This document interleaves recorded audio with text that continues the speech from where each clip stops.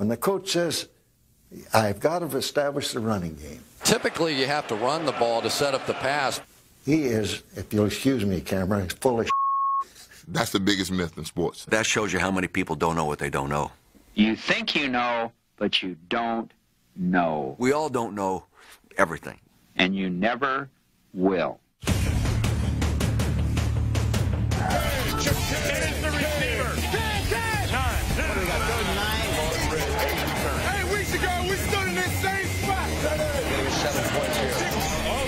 You work your tail off. 5 seconds left. Oh, 4, you dreaming? 3, number 3, Brett, number 3. There's more to go. 792, pushing 2 weeks. Come on. NFL history is laden with larger-than-life figures. That's a legend right there. You're just a squirrel trying to get a nut. Today, the league's landscape has enough nutty myths to get 32 teams through even the coldest of winters. I can't move my hands or feet, man. I'm freaking out. Act like you're an athlete, even if it's a myth. We chose the top 10 pieces of football common knowledge. Our experts decided what was truth and what was myth. I think to be a truly great myth, there's also got to be a great debate. Defense wins championships. Very true. That's a tough one. Well, there's an exception to that. Quarterback needs a rocket arm. That's the truth. That is perception. No. Okay. All these myths are kind of interconnected a little bit. We may never know the identity of who's behind all this mythical mischief. Oh, come on, who's that? But we will unmask each myth's naked truth. The number 10 football myth of all time, tackle statistics are accurate. The reason that the statistic is worthless is because every team does it differently. I believe them about as much as I could believe that I could sell my house for what it's appraised at for real estate taxes, okay? Why? Why? During the NFL's infancy, different rules made tackles easier to record. You had to hold the guy down for about 5 seconds, and that was really a tackle. Every motion Willis makes is pointed toward the tackle, and when he makes them, brother, they stay tackled. Since then, the 5-second rule has become synonymous with food on the ground, not ball carriers. As the game sped up, tackles became harder to track, and defenders are happy to help inflate their statistics. Players will go to the statisticians or relay word to the statisticians. Hey, man, I made more tackles than that. You better wise up. Desperate people do desperate things. Ray Lewis in Baltimore. Ray Lewis gets far more tackles than he's actually involved with, but they want to keep Ray happy. So he gets the benefit of the statistician's knowledge. Fourth down! Fourth down! Fourth down! Other times, tackles can run into film room padding. If a guy had 7 tackles on Sunday, somehow it was 11 on Monday when the game film was reviewed. We'd actually have players that we would start to say, you know, that guy's a great player on Monday. Too bad he didn't show up too much on Sunday. The most worthless thing is letting a coach decide who's in on a tackle. You see a 3-yard run in a pile of dust. I mean, who really made the tackle? When a guy jumps on the pile, is that part of the tackle? Coaches will give assists to guys that were in the neighborhood. Sometimes the coaches will say, okay, everybody gets a tackle, okay? You get a tackle, you get a tackle, you get a tackle. Thank you. Thank you. Then you start adding it all up and you say, this is mathematically impossible. Are they counting tackles from practice? You always both. Now let me see you make the tackle. Our number 10 myth says tackle stats aren't accurate. But does that mean tackles are worthless? Tackles are important.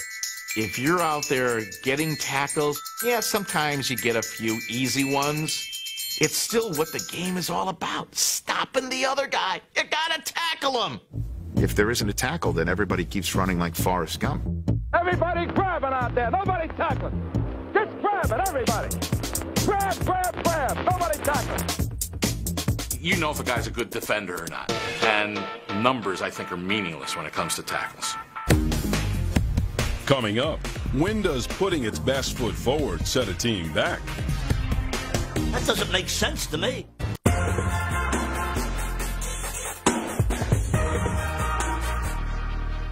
Who can guess one football myth that didn't make our countdown? It's that old wives' tale that rookie NFL head coaches cannot win. I do not think at all that is true. It used to seem like a fact, considering the NFL coaching debuts of men like Lou Holtz, Steve Spurrier, and Bobby Petrino. But in 2008, the trio of John Harbaugh, Mike Smith, and Tony Sparano all became NFL head coaches for the first time, and each led his team to the playoffs. Now, it's easy to believe that a rookie head coach can win, but would you believe our next myth? The number 9 football myth of all time. It's tough to repeat as the Super Bowl champion. I think it's a myth to say it's hard to repeat. There are teams that have made that ride over and over again. If you have a good model of keeping good players on your team, developing good players through the draft, you're going to be in the Super Bowl over and over again. 2 in a row. How sweet it is. How is it hard to repeat as a Super Bowl champion a myth? I'm going to throw the red challenge flag on myth number 9 because it is difficult. This is algebra. It's hard to win to begin with. Winning back-to-back is even harder to a more exponential level. That was some quick math there, huh? I mean, the last 25 years, how many teams have done it? Funny you should ask. Since the Super Bowl began, 8 teams have won the title and then repeated. The Lombardi Packers, Shula Dolphins, the Knoll Steelers did it twice, the Montana Niners, Triplet Cowboys, Elway's Broncos, and Belichick's Patriots. You can't get the title unless you knock the champ out, and we the champ. That means of the 17 franchises that have won the Super Bowl, 7 of them have won 2 straight. And remember, the Steelers have won 2 straight 2 times. So 8 of the 17 winning franchises, almost 50%, have gone Back to back, baby. Back to back, baby. Yeah, maybe other teams will be gunning for you because you are the defending champs, but you got to do your thing. We know we're the best team. Let's just go out and prove it today. It's just hard to win a Super Bowl. So it's no harder to repeat than it is to win that first one. Where the problem comes in is that it's like hard to three-peat. And they are world champions once again. People get that mixed up. They say, well, it's hard to repeat. Yeah, no, it's hard to repeat after you repeat it. Now the question, can they have a three-peat? It's much harder to repeat as Super Bowl champion in the era of salary cap and free agency than it was before. Green Bay didn't have to worry about a salary cap. Cowboys didn't have to worry about it. Pittsburgh didn't have to worry about it. The Pittsburgh Steelers of the 1970s. The best team ever. Would they be saying it about the Steelers if they'd added Cap and Chuck Noll and had to pick between Swan and Stallworth or Lambert and Ham? That's why Bill Belichick's accomplishments at New England may be the most impressive in history for a coach. It's hard to repeat as AFC West champion. It's hard to repeat as AFC Conference champion, let alone Super Bowl champion. It is Super Bowl 11. To win a Super Bowl, everything has to go perfect. The cheerleaders got to be perfect. The ball boys got to be perfect. You better catch it. The coaches got to be perfect. Everything's got to be perfect. But it can only be perfect 1 year in a row. Bottom line is, if you are good enough to win a Super Bowl, then you're probably good enough to get back. Usually a team that good is going to be that good the following year, and they'll be in the race. Cowboys back to back in the half. From a myth standpoint, no.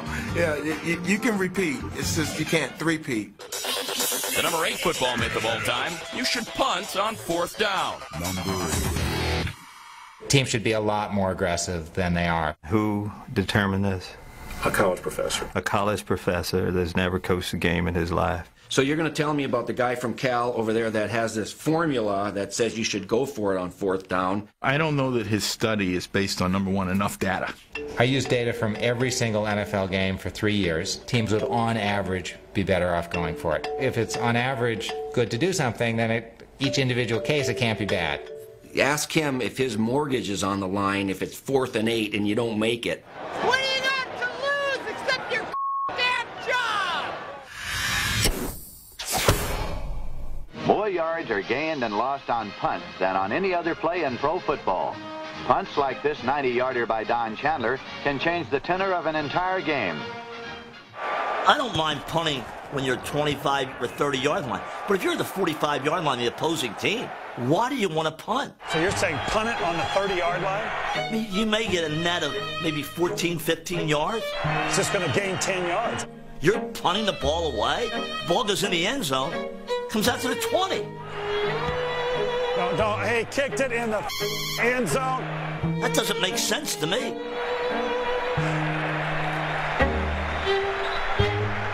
I think The Economist is on to something. A good coach understands, go for it at the key moments in the game. Let's see.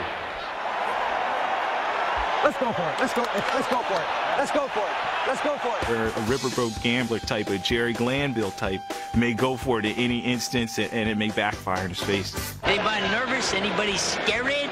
I like coaches that gamble. I remember Patera up in Seattle. They didn't have many good players, so he used all 4 downs. You could never come off the field. I smell something here. It's too early to kick that long, but maybe he will. We'll see. Even on field goals, he's faking them. It's down. They fake it. Zorn runs to the right. He's got a first down to the 20, 15, to 10. Zorn down inside the 10-yard line. He's using every down to try and gain yards. 6, first down. I like that. That's good. Our number 8 myth says that teams should punt on 4th and short. So, is it better to throw in the towel or sweat it out by going for it? Y'all punting it. Y'all giving up. Oh, man. Y'all stink. I don't think 4th and 1 now is an automatic punt like it used to be. Teams need to go for it more on 4th and short, especially at midfield. We're not punting, though. We're not punting. You are going to get that 4th down more than half the time, and it easily makes up for the field position that you lose during the times that you fail. I think we're seeing more and more, that myth going away. We're not going to punt this year anyhow, so you don't have to worry about it. Coming up, which myth is cool with some people? I don't think there is any such thing as poor sportsmanship. But has Don Shula hot under the collar? I really have a distaste for what they're doing in that situation.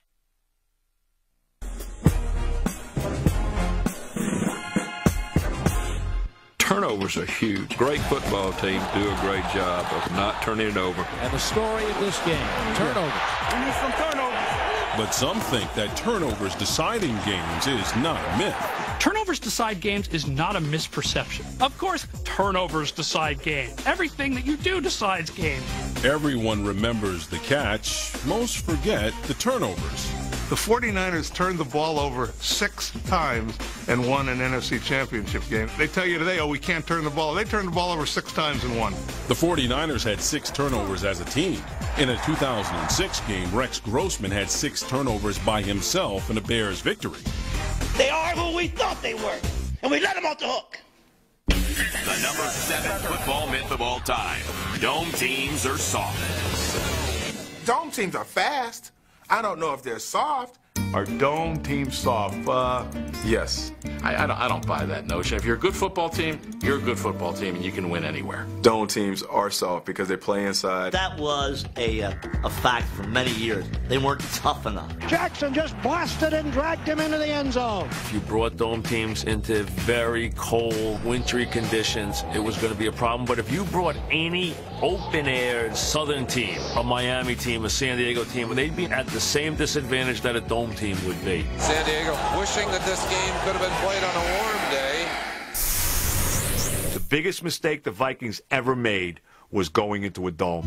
When they played in the old Met in Bloomington, they had a home field advantage. They wound up going to 4 Super Bowls. Let's go now. That's our ball. The reason the Minnesota Vikings have not been back to a Super Bowl is because of the fact that they went to a dome. They have never been the same team. The Falcons have stolen the thunder from the Vikings. It's like getting punched in the gut. The Minnesota Vikings are anything but soft. You can't run against them. They got pass rushes outside. They got a power running game. How are they anything but the antithesis of what we think of the old dome teams? You'll find some really tough teams that play in domes, and you can't call them soft. Teams like the Houston Oilers, they were a very physical team. Jim Mora's New Orleans Saints. They sent 4 linebackers to the Pro Bowl. They weren't a soft team. But you don't know, and you never will. The 99 Rams weren't supposed to win. They're a dome team. The NFC Championship game, they had to do all the things dome teams are not supposed to do. They had to play a close game and come up with the one play at the end that allowed them to get through. Far sideline and this touchdown Rams. Yes. Dome teams have played 10 conference championship games on the road, outdoors. They have lost all 10. Maybe it's not a myth. If you play in a dome, you're going to need speed. You're going to want to probably have lighter players. Well, now all of a sudden, you go outdoors and it's freezing and you're playing a power football game. That's a whole different kind of game. Physical, cold weather football. Dome teams are soft. If that's the case, put on the highlight film of the Colts winning in Baltimore on their playoff run in 2006. The Colts have it! It was cold, and you got the Ravens and Ray Lewis. They were the big, tough team, and the Colts were the nice cotton swab team. They took the game to the Ravens. Batted away and picked up by the Colts. The game is now over. This team proved capable of playing anywhere. The Colts are world champions! We think of the old dome teams as being spread them out, passing teams that are a little soft, and they were. I don't think that's true anymore. It just comes down to what kind of team you are and how good you are. I do not think dome teams are any more soft. That's a bad one. You gotta get that off your list. The number 6 football myth of all time. Icing the kicker works. All the time out, ice the kicker. Time out! Icing the kicker has been done for years, but is its effectiveness myth or truth? Time out! I think by and large that is a big myth that you can ice the kicker because they want to be iced, okay? I think sometimes kickers maybe like the extra time. And they think, oh, they're going to think about this, but I don't think it works. Coaches think, hey, this can get in their psyche and make them think about the kick just a little bit longer. I kind of think it's hogwash, though. You can ice me all you want. I'm still going to hit it. That's my attitude. Yeah, ice me, fine. I mean, I hit a 50-yarder after an ice. And it is good. Stover wins it. Please give me more time. It's great. It just makes me even that much more confident that I'm going to be more successful with that field goal. Sorry to bring this up again, Bills fans, but obviously not everyone feels the same confidence after being iced. Timeout. A timeout is taken. The Giants want to try to ice him here. I do remember, I think there was a timeout called, so I'm sure things kind of broke down in some sense because of that. The old ice the kicker.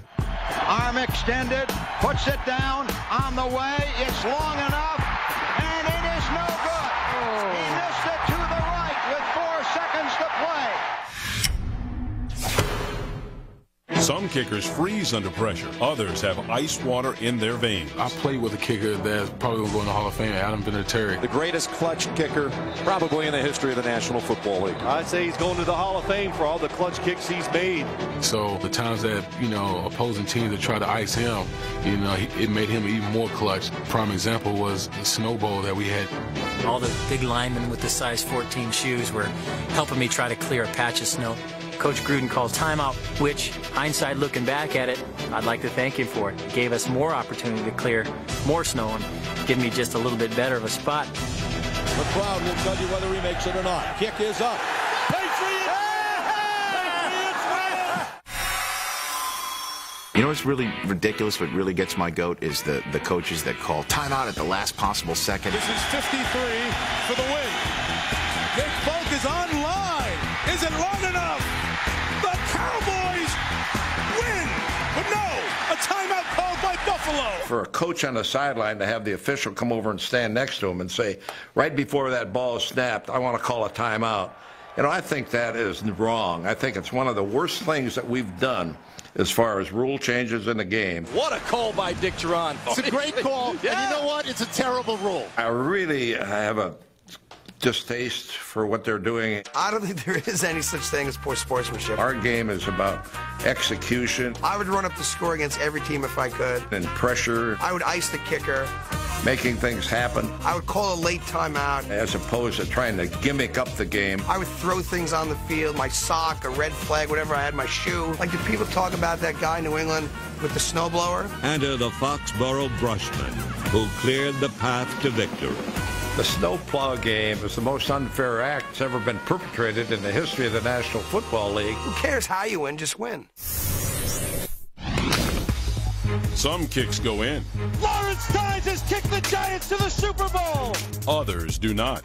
And it is no good. But it's clear that icing the kicker doesn't play a big part in the outcome. That is a myth. Icing the kicker does not work. I would love someone to show me when icing the kicker works. Maybe it works in high school. What you're banking on is that the kicker is just going to overthink and take himself out of his form. But what else are kickers doing all day long but thinking? Coming up, see why quarterbacks aren't the only people who need a rocket arm. I am going to throw a brick through my television.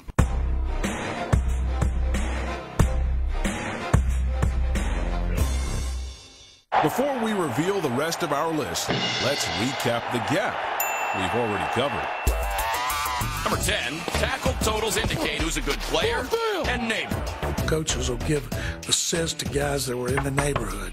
Number 9, back-to-back Super Bowl runs are too much for any team to stomach. Pop the Imodium time. Number 8, fourth down's no time to be liberal. Too conservative. Number 7, dome teams are softer than a pillow. And let's not fall asleep.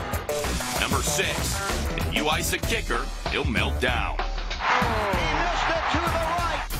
And now, the number 5 football myth of all time. A quarterback needs a rocket arm.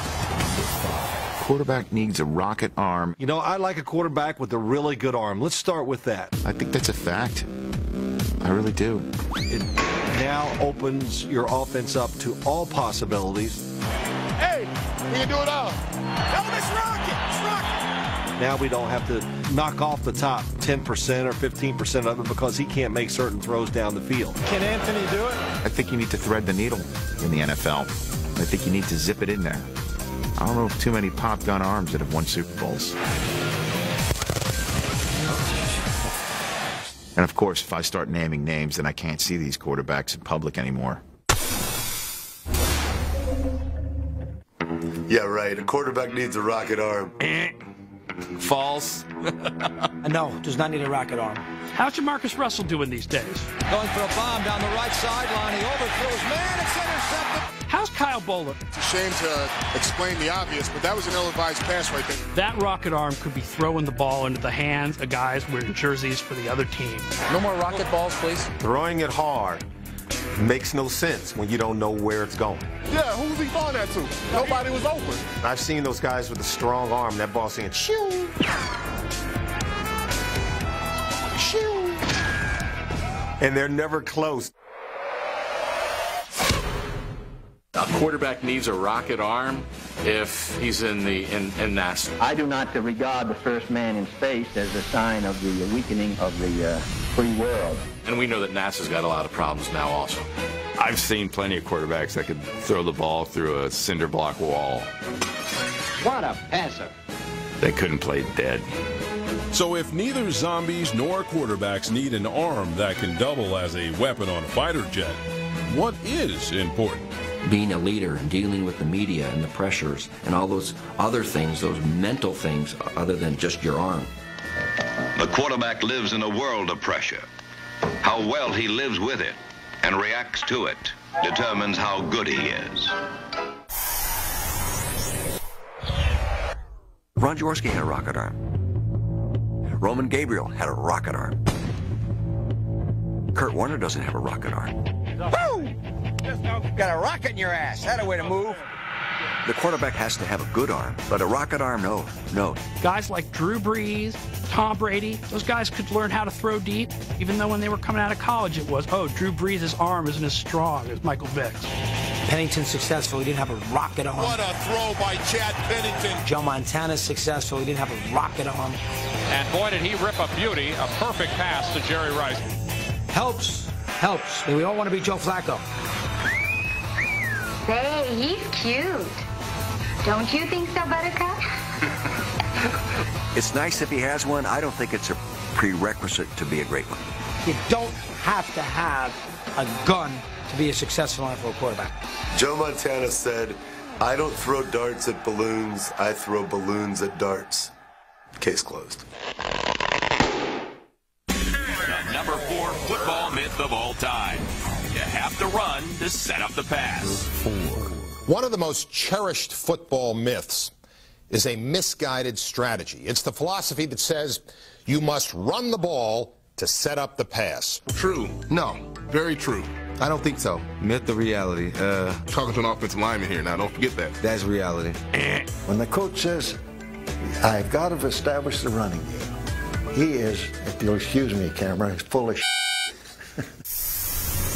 John Madden says that all the time, running opens up passing. They're going to have to do a little running. Forget that. If I hear another guy talk about running to set up the pass, I am going to throw a brick through my television. Typically, you have to run the ball to set up the pass.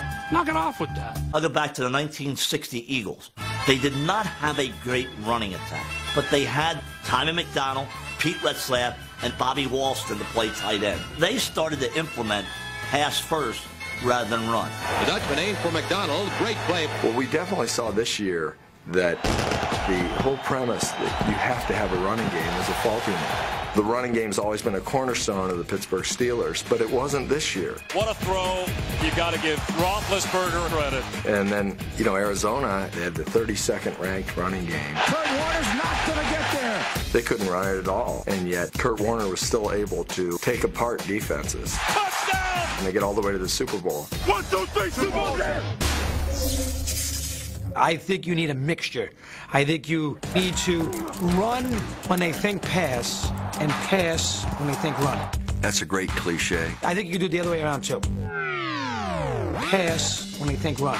And run when they think pass. What? In the percentage, if you're doing statistics show you have to run to set up the pass. But you get some quarterbacks, you don't need to do that. Unless you have Tom Brady or Peyton Manning. There's no quarterback who can consistently carry his team without having a running game. There are those that say you must establish the run. But unfortunately, often by the time you may have established it, you're behind 21-0. Bill Walsh was not going to use the run to set up the pass. When you come underneath, you got all the pursuit coming back toward you. However, he did use the pass to set up the run, and he would use certain passes as if they were run plays. Why bang your head against the wall if it's only 4 steps to go around it? We proved winning a world championship, you didn't need a star running game. You ran late to finish the game. Teams that win have a lot of carries and a lot of yards because they're running out the clock. You run to seal the win. You pass to get the lead. We threw the football so we could run the football at times because it makes it easier. Safeties will move back to guard against the pass, and then you have to run. Cuts left. Touchdown, Rams. You don't need to establish the run, because if you're running into the line for 3 yards a carry the whole game, what are you trying to make the other team scared of? That you'll run it into the line for 4 yards a carry? You know, there's 2 schools of thought. Run to set up the pass. Pass to set up the run. That is true. It's up to... You have to run to set up the pass. Your offensive coordinator. Unless you pass to set up the run. Well... You have to outscore the opponent. That's a tenet that I believe in. It helps. Coming up, is it a myth to say our experts are cracking up? Find out.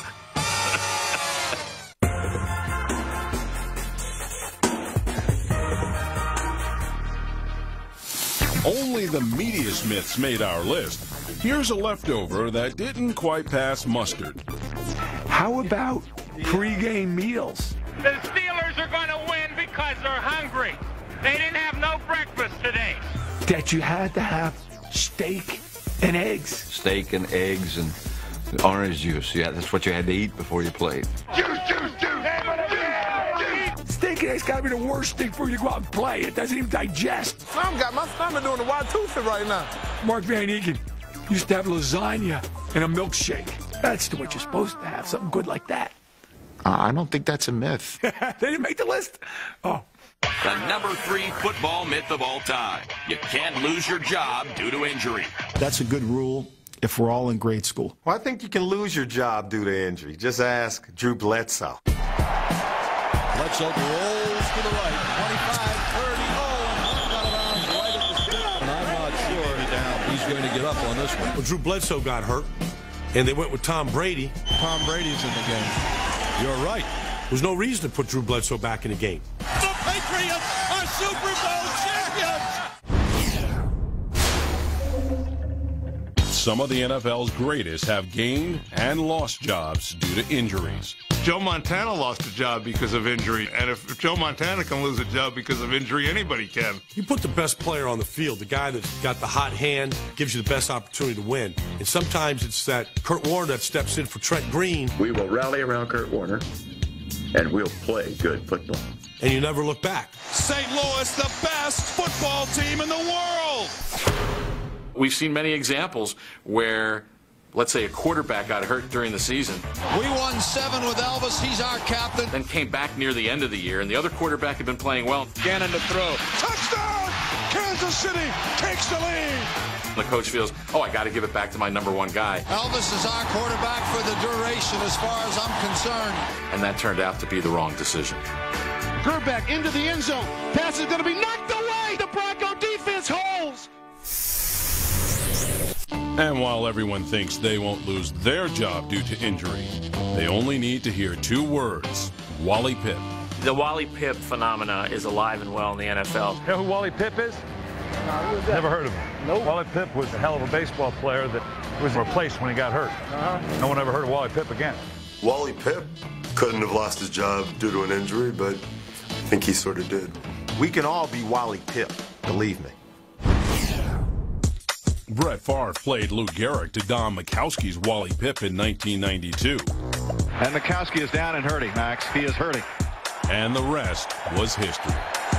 History tonight as quarterback Brett Favre starts his 200th consecutive game behind center. You start in this league for 200 straight games, you get something special. Shaken up on the play is Greasy. Yeah, it looks like his right ankle, Rick. When Bob stayed on the ground, I knew that there was something that was pretty bad, and he probably would have to come out of the ball game. So I put Earl Morrall into the ball game, and all he did was make plays to help us win not only that game, but then go undefeated the rest of the way. Firing down the corner, Warfield, touchdown!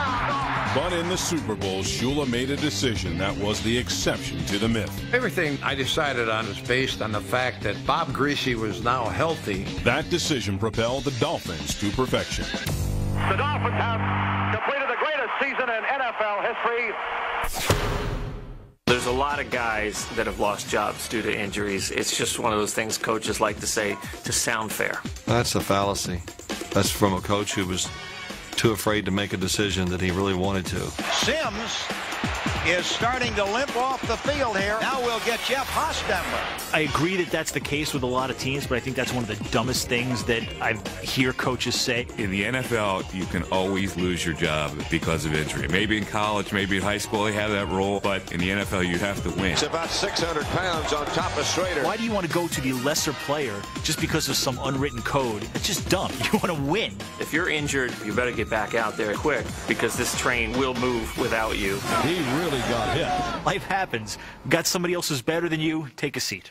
Coming up, the new hit game, Truth or Myth? Not a myth. Very, very true. I think it's a bunch of bunk.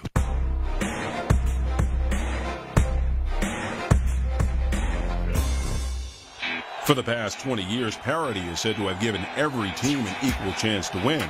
But is that a myth or a fact? Parity is a good word. I like that every year, every team feels they have a chance. It's good for the game. Let's go on and shock the world out. I understand where people love the dynasties. They love the Steelers. They love the Cowboys. But I also love the fact that the Seattle Seahawks, the Arizona Cardinals could make it to a Super Bowl. The Arizona Cardinals are going to their first Super Bowl. But the Browns and Lions have been left behind to fail when others flourished. I think there are still some teams that are going to be left at the bus stop when the parity bus drives on. Paul Tagliabue's greatest word, parity. It's what he wanted. He got it, and it's still not quite hit Detroit yet. The Lions fall to 0-16. Detroit Lions. They know nothing. Wow. Lions. Bad. The number 2 football myth of all time. Defense wins championships. Defense wins championships. Defense wins championships. I'm a defensive guy. If I'm not on the field, we have no chance of winning the ball game. That shouldn't even be on the list. Defense gets the offense the ball back again. Defense do win championships. I don't think that is a myth. Even though I play offense, I would tend to agree. Most times, defense does win championships. Case in point with Oakland playing against Tampa Bay in the Super Bowl. Oakland had #1 offense, and Tampa Bay had the top defense, and then they shut them down. The defense got us to this Super Bowl, and they're trying to win it for us. Head to the side at the 30. Derek Brooks 30. There it is. We're going to win the Super Bowl. Defense does not win championship. It will give you a chance, and your offense has to win it for you. The 1999 Rams' #1 ranked offense beat almost everyone on their way to the Super Bowl. If you have the type of offense that we had, your defense can be average, and your offense can win you games. Touchdown, Rams, throwing home. 1999 Rams have proven that a good offense can win a championship too. That's the game. It's over. And if they didn't prove it, then the 97 and 98 Broncos proved it. This one's for John. If they didn't prove it, then the 1980 Raiders proved it. This was our finest hour. This was the finest hour in the history of the Oakland Raiders. When it really comes down to crunch time, so often that offense is going to be the one that's going to have to take you down the field to produce your points. Don Coryell's Cardinals of the 70s had a red-hot offense. Their defense was not. We didn't have a very good defense. We could have scored thousands of points on any team we wanted to. We just didn't have a defense that could actually stop anyone. Fugate had no trouble beating his man. Any quarterback who has won multiple Super Bowl titles has done so with a great defense. If you'd have talked to Terry Bradshaw, he's a blonde bomber, he would have to say yes because Joe Green and Jack Lambert would kill him. That's ridiculous. You hear defense wins championships all the time, but if you look back at history, Pittsburgh was. But Pittsburgh's offense still had Terry Bradshaw, Mike Webster, Swan Stallworth in the Hall of Fame. Green Bay Packers had a great defense, but people still know them as an offense. What we're trying to get is a seal here and a seal here and try to run this play in the alley. They won their first two. Congratulations for the second year in a row. If you have a great defense, one of the best of all time, you don't have to do that much on offense. If you're the Ravens, you can win the Super Bowl alone with that kind of a defense. Those 2000 Ravens, I don't believe they averaged more than 20 points a game on offense, but they were able to win the Super Bowl. Come on, D, do what you do best. When Baltimore and Ray Lewis won the Super Bowl, obviously they were a defensive team, and you can say that defense won that Super Bowl. Picked up by Dwayne Stark, touchdown! Every time I look at the scoreboard, it's the team with the most points that wins the game. Montana to Taylor. They went 92 yards in 11 plays. The Pittsburgh Steelers had the #1 defense. We win the game. This is a legendary defense. But when it came down to the end, the offense won that championship. Ben scrambles around, throws it back corner of the end zone. D'Antonio with a touchdown! Great teams win championships. You got to have offense, you got to have defense, and it helps to have special teams too. The rules have changed so much in favor of the offense in the passing game that I think defense winning championships is on its way out. Touchdown! Stay tuned to see why our #1 myth didn't prevent our analysts from getting fired up. Hate it. Hate it. I can't stand it. That's the biggest myth in sports.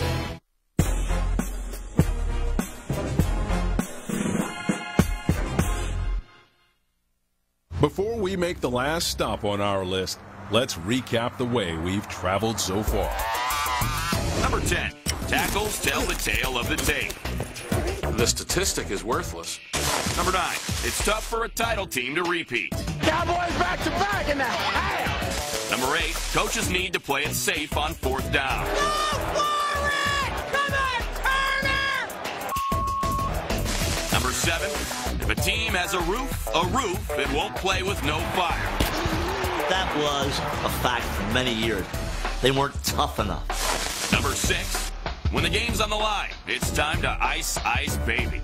They want to be iced, okay? Number 5, a quarterback needs a rocket arm for his career to take off. Joe Montana said, "I don't throw darts at balloons, I throw balloons at darts." Number 4, you need to run to set up the pass, even if it causes headaches. Why bang your head against the wall if it's only 4 steps to go around it? There's the Lambeau Leap, and there's the Redskin Ramp. Number 3, a trip to the nurse's office can't bump you from the head of the class. That's a good rule if we're all in grade school. Number 2, in the Super Bowl, defense separates champs from chumps. Defense does not win a championship. It will give you a chance. And now, the number 1 football myth of all time. The prevent defense prevents you from winning. I cringe when I hear people say prevent defense will prevent you from winning a football game. Show me the proof. A true prevent defense is almost a Hail Mary defense in which everybody goes deep. Oh my! They're talking about playing a loose zone, don't get up and jam on a man coverage, and most of the time it's going to work. Brady takes the snap, back to pass, steps up, and it is incomplete. The New York Giants have knocked off the New England Patriots. If you've got a lead, making the other team move the ball down the field, make them use up the clock, it makes sense. It does mean that the team is going to gain some yards, but if you commit to stopping the team the way you tried to stop them through the first 3 quarters of the game, you are going to risk getting beat by the big play. And into the end zone for the touchdown. Whoever came up with this prevent what? You fight the whole game, not to give up any yards. And then all of a sudden you're dropping back 10, you're giving up 10 at a clip. It ruins your mentality, and then you get down near the goal line, you can't get it back. Tavis is free, touchdown! It's like asking a guy in a heavyweight fight, take a few rounds off, go slow, and then we're going to bring you back in about the 14th round. It doesn't work that way. PDQ 1200. This fourth-quarter defensive strategy that tries to stop big offensive gains can get groans from fans. The question is, prevent defense. And that would be the prevent defense. Yes is the answer to that. The idea that it never works. That is correct. That it doesn't make sense. That's a fact. Well, it's not true. It's the 1960 championship game. The Eagles took the lead late in the game, and they went into a classic prevent defense where they rushed 3, dropped everybody else off. The final play of the game, Bart Starr drops back, takes the only play that's available, and Jim Taylor then has to run it from about the 20. At the 8-yard line, Chuck Bednarik made the tackle, and the final seconds ran off. The Eagles win their first World Championship since 1949. That's exactly what it's designed for. That's exactly the way it's supposed to work. So while we already know that regular old defense may not win championships, history proves that the prevent defense can. Just ask the '99 Rams. Time runs out, that's it! That's it! We won it! A very, very high percentage. A winning percentage of prevent defenses prevent you from losing. They help you win the football game. It's over, we're world champions! I went to the Thursday night game when the Jets beat the Patriots this year, the 34-31 game. I could still see, as the Patriots are driving down the field, that Mangini in the prevent defense, you knew New England was going to go down and score. Touchdown! Randy Moss!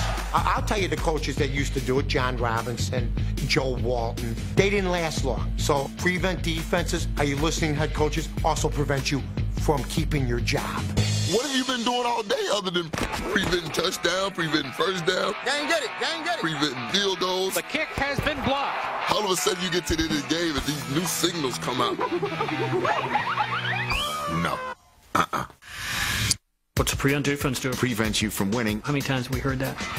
But when a nickelback does make an interception around the goal line at the end of the game, Intercepted by the Giants! And that is it! the prevents defense help win that game. You know, if you go into a situation where you're unnecessarily trying to put pressure on a quarterback, creating a one-on-one situation outside in the critical part of the game, and the defensive back falls down, you get beat. Down the sideline 30! You're going to want that prevent defense. But here's what's even worse than the prevent defense, is the prevent offense. Whoa there! This myth-busting stampede has reached its end. But before we ride off, a final preventative word. The prevent defense Hate it.